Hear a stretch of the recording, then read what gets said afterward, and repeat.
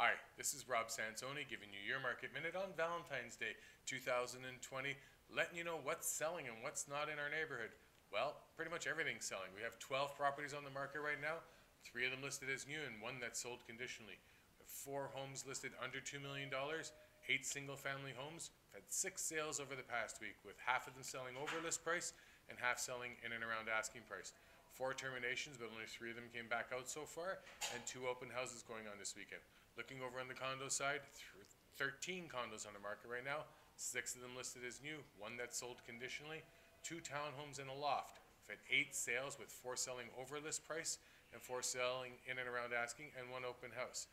If you want to know what's going on this holiday weekend, this Family Day weekend, give me a call. Otherwise, enjoy your time with your family, and I'll speak to you next week. Have a great time, guys. Take care.